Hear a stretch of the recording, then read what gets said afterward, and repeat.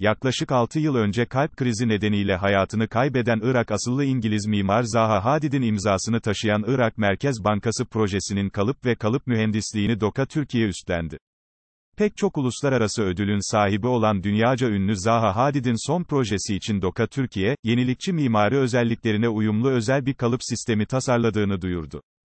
Yenilikçi bir anlayışla tasarlanan Irak Merkez Bankası Binası, alışılmadık mimari ayrıntıları nedeniyle özel mühendislik çözümleri gerektiren oldukça zorlu bir proje olarak tanımlanıyor. Bağdat'taki Dicle Nehri'nin dik kıyılarında yükselen Irak Merkez Bankası'nın yeni binası, ünlü mimar tarafından kurumun kalbindeki değerler olan, sağlamlık, istikrar, kararlılık ve sürdürülebilirlik kavramlarını temsil edecek şekilde tasarlandı.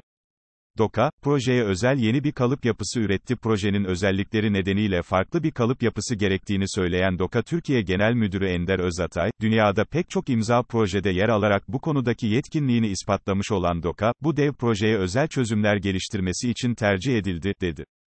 Ender Özatay, proje için yaptıkları çalışmaları şu sözlerle anlattı: "Dünyanın en zor betonarme yapılarından biri şeklinde de yorumlanan, 93.552 metrekare toplam alanlı projede, Doka ekibine taşıyıcı yapının çok yönlülüğü nedeniyle buna özel bir çözüm üretme görevi verildi.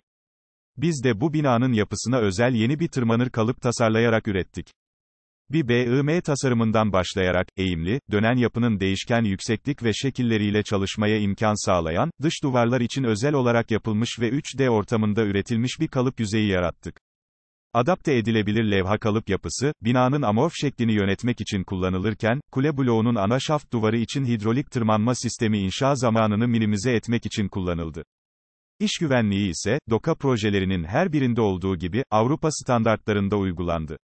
Projede çalışanlara şantiye eğitimleri veren ve sertifikasyonlar düzenleyen Doka, operasyonel hizmetlerin hepsini zamanında yerine getirdi. Bu önemli projede yer almaktan gurur duyuyoruz. Ender Özatay, köklü tarihi ve deneyimiyle güven duyulan Doka'nın Türkiye'de ve dünyada pek çok önemli projede sorumluluk üstlendiğinin altını çizerek, şu ifadeleri kullandı: Kazakistan'da Abu Dhabi Plaza, Azerbaycan'da Port Bakü ve La Luna Hotel, son olarak da Özbekistan Taşkent'te hayata geçirilen ve tamamlandığında Orta Asya'nın en yüksek binası olacak Neston projesi, yurt içinde ise İstanbul Finans Merkezi'nde devam eden Ziraat Bankası Binası, Vakıfbank Binası, Türkiye Cumhuriyeti Merkez Bankası Binası, Kuzey Marmara Otoyolu, 1915 Çanakkale Köprüsü, Osman Gazi Köprüsü, İkitelli Çam ve Sakura Şehir Hastaneleri, Skyland İstanbul, ürünlerimiz ve çözümlerimizle yer aldığımız projelerden bazıları. Irak Merkez Bankası projesi, Orta Doğu'nun en büyük projelerinden biri olarak dikkat çekiyor. Böylesine önemli bir projede çözüm ortağı olmak bize gurur veriyor. Bize duyulan güveni her projede daha da ileri taşımak için çalışıyoruz. Türkiye'nin ve çevre ülkelerin en prestijli projelerinde çözüm ortağı olarak sorumluluk üstlenmek, ekibimize daha iyisini başarmak için motivasyon kaynağı oluyor. Zaha Hadid'in ölmeden önceki son eseri Irak Merkez Bankası, tasarımları ses getiren ve mimari başyapıtlar olarak kabul edilen Irak asıllı Britanya vatandaşı ünlü mimar Zaha Hadid'in son çalışması olarak biliniyor. Projenin resmi olarak 2012 yılında, Londra Victoria ve Albert Müzesi'nde yapılan tanıtımında konuşan Zaha Hadid, düşüncelerini şu sözlerle ifade etmişti: Irak Merkez Bankası için yeni yönetim merkezi tasarlamam istendiğinde derinden şükran duydum.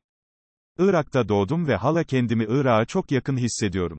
Böylesine ulusal öneme sahip bir tasarımda Irak'ta çalışmayı bir ayrıcalık olarak görüyorum. Daha yüksekteki katlardan ışığın sürekli gelmesine izin veren yapısal bir dış iskelete